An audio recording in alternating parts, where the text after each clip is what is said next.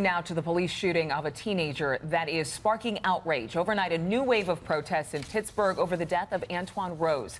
ABC's Kenneth Moten is there now with the demonstrations and what authorities are saying about the case. Kenneth, good morning. Good morning, Adrian. Busy night on these streets for protesters and police. We were with them overnight as they marched through the city over that bridge right there to the interstate. At one point, they were just outside the baseball stadium right as the Pirates game was getting out.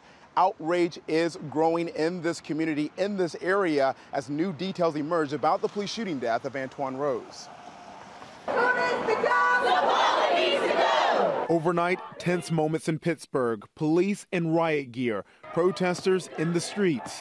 Demonstrators marched, shutting down roadways, an interstate, and this critical bridge, demanding justice for 17-year-old Antwon Rose. I'm out here because it's inhumane to kill black children, and that was murder what happened. An unarmed Antwon shot and killed by East Pittsburgh police officer Michael Rosfeld as he ran away from a traffic stop earlier in the week. The district attorney is now revealing investigators found an empty 9mm gun clip in the teen's front pocket after the shooting. I'm not going to talk about everything that happened that night, but you asked me the question, did he have a 9mm, did he have a clip? He had a clip in his pocket. They're looking for an excuse.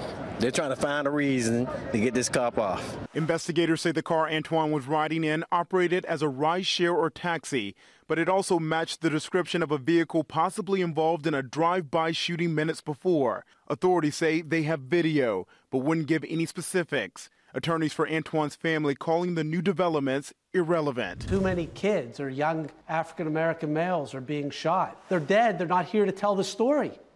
If they could just be here to tell the story, we might hear the other side.